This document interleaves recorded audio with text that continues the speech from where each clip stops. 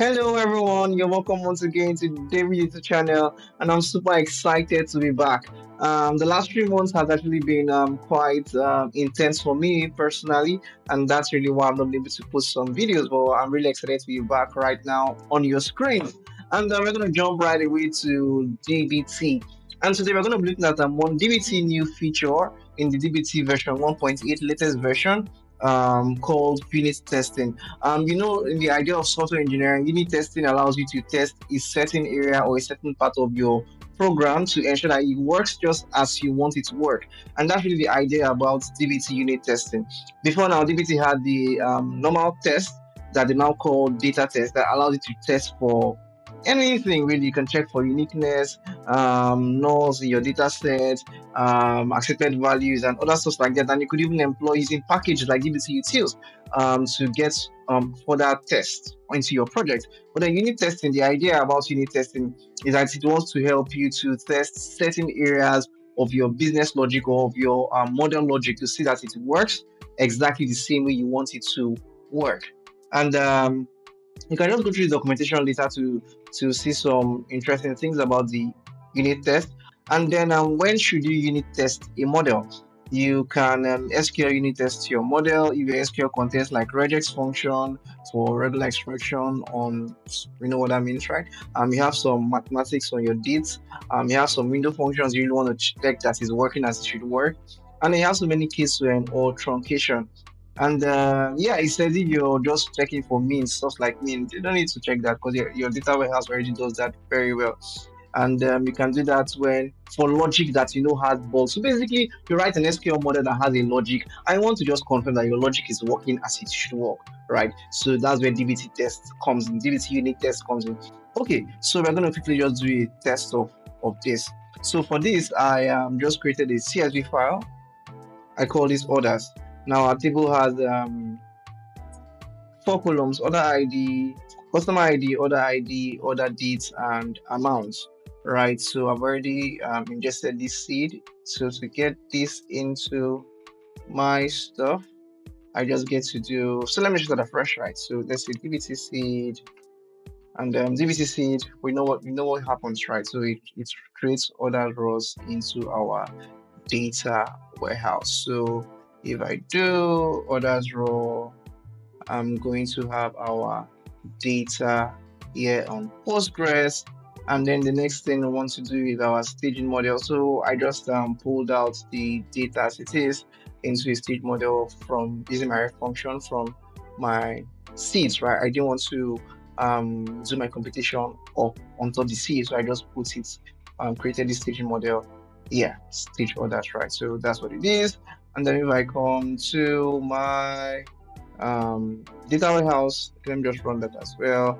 The DBT run, select stage orders. Yep.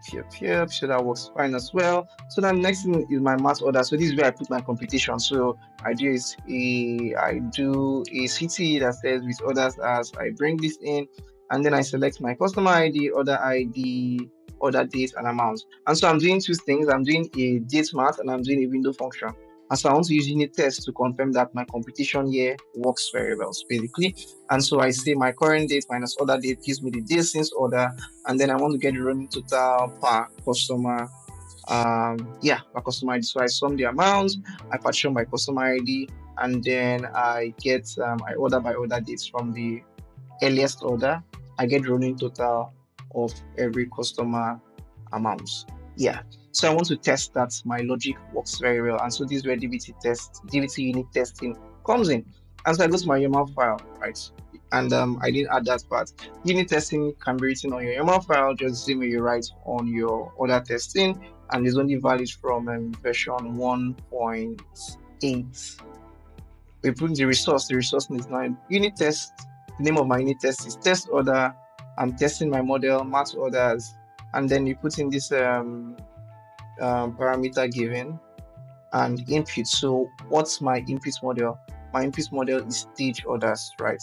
The model I'm testing is math orders. So my test is picking values from stage orders and running my computation and checking that the results are the same as what we have on math orders, And so my input rows is that, oh, I say this is the row to expect to, this is the imputed rows, and this is the rows you should expect. So for a unit test, you can put 3 or 4 rows to confirm what your logic. So I have my customer ID one, my order ID, my order date, and I have my order amount.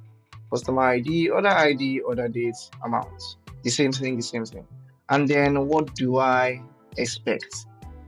So if we look at this closely, so I am doing this since order, and so I'm going to just leave this like this. So you can see that this since order is 0, but then this since order is supposed to be current date minus the date of the order. This is first of so this should be 06 06 06 06. Yeah, where that's 06. Yes, 06 06 06 06.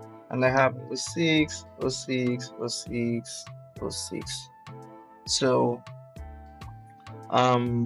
my distance order should be, today is 15. 15 minus 1 minus 2, that's what I should get. So let me do 15 minus 1, this should be 14.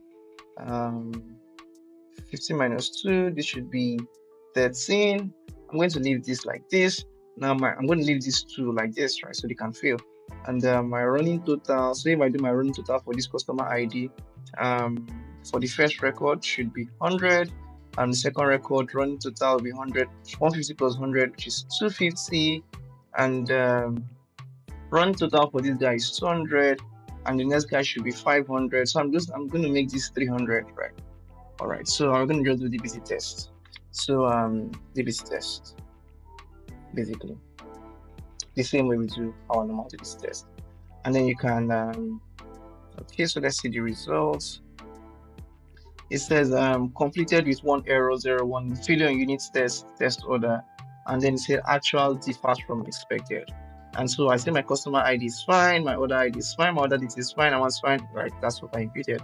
And then my distance order, the first 2 records are okay, but then I have 0 and 2, but I told my model to expect 0 and 2, but what it actually got was 14 and 12, right? So in this case, I'm putting the wrong value here. Why? Because I know it's wrong, but then on my model it was correct. So in the same vein, if you put your correct value here, and so let's say I put this is 14 again, and this is 14, and this is 13. So you input your values in dictionary format, basically that's what I was trying to say earlier on. And then my running total, I put 500. So your idea is on your unit testing, you put the correct value you want to expect to get from your logic, and then you test it against your model, which I'm going to do that again, DBT test. Okay, we still have actual differ from expected on 1 on this guy. So this should be, okay, this is 03, so this is 12. 15 minus 3, that is 12, and then we run this one more time. Yeah, that's successful. So basically, these expected values I give to my unit test is consistent to what it finds in the output of the model. So really, this is how DBT unit test works. It helps you to check that your models are consistent.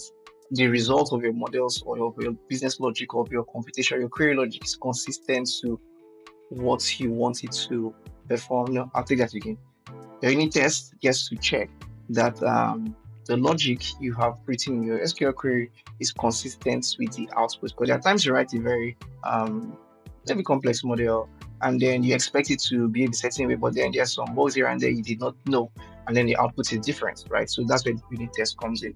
And then DBT tells us a couple of areas where you can use unit testing, or you have models with high criticality, public contracted models directly upstream an exposure, or prior to refactoring your transformation logic. So you want to refactor your transformation logic, you want to confirm that your logic works as it should work. That's where this comes in.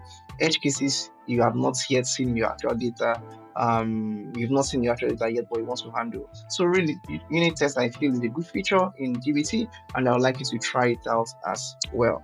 And then when running your unit test, you can if you and yeah, one more thing. Yeah, unit test should be run only on your development environment, right? So to save your production builds and to save compute. When you do DBT build also runs your unit test as well. And interesting stuff. So DBT build runs your unit test first, runs your model, and then does your normal data test. So when you do the DBT build on your normal data right now, before unit test, you to run your models and then run test on your models. But unit testing runs your unit test first, the models, and the um, what's it called, and then normal data test. And then just like every other resource, you can specify um, the test you want to run. Say your models, math orders or math orders, test type unit test. You can specify that, or you can select it by the name of the test, right? So yeah.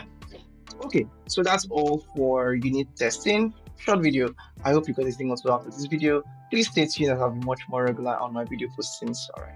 Thank you. Please don't forget to hit the like button, subscribe button, share your thoughts in the comment section as well. All right. Bye for now.